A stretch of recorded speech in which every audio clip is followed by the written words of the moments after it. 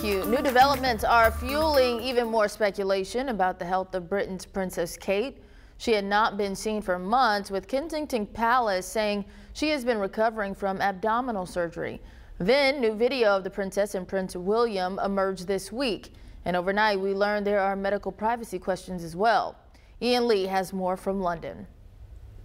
Where in the world is Kate Middleton?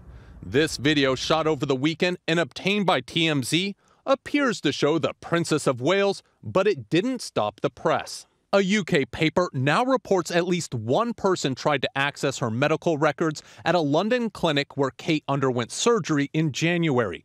A government watchdog has launched a probe. The hospital says they believe all their patients deserve total privacy and confidentiality.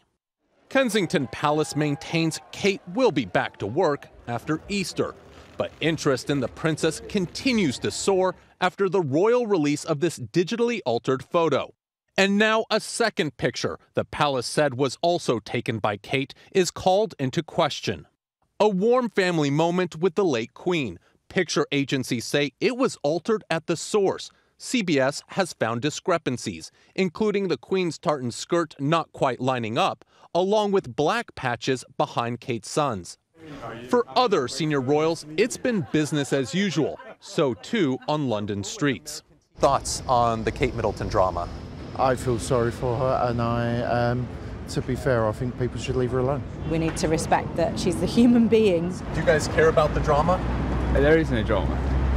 It's all fine. Yeah. Here, they keep calm and carry on. Ian Lee, CBS News, London.